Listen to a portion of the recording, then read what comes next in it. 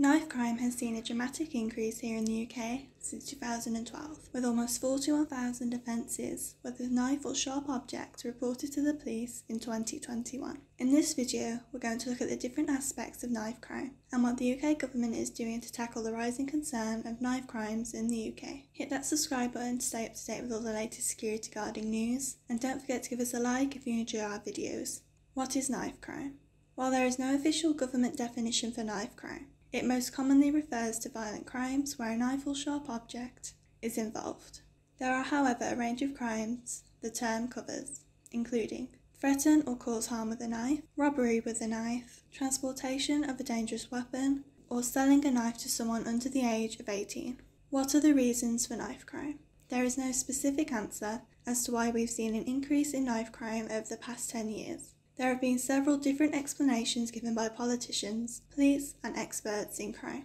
Falling police numbers. The former head of the Metropolitan Police Department believes that the rise in crime is due to the decrease in police officers. The rise in crime correlates with police data, as since 2010, 23,500 police jobs have been cut in England and Wales. In that time, we have seen the rates of knife crime increase. While measures such as CCTV and security guards can help reduce crime, it's easy to see a correlation between the reduction in police and increase in knife crime. Violent media influences. Another factor that is often labelled as a contributor to knife crime in the UK is the influence of media. This can be films, television, music and video games. Studies now show there is a correlation between violent media and aggression in an individual, but many experts still disagree in terms of how much evidence is needed to support that there is a link between violence in media and real-world violence. Social media and knife crime. Social media is seen to be putting more pressure on young people to behave and act in a certain way. Images and videos of knives being posted on social media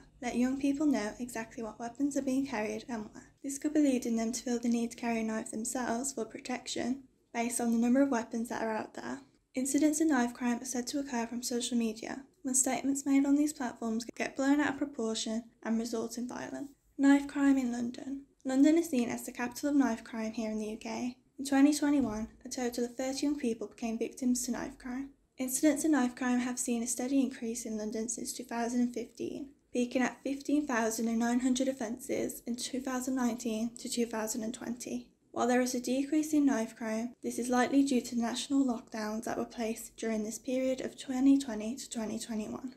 Knife crime campaigns include weapons surrender bins, Lives Not Knives, and the Knife Angel sculpture. What are the police doing to stop knife crime? They have several different powers given to them to prevent and reduce the threat of knife crime. Stop and search with reasonable grounds.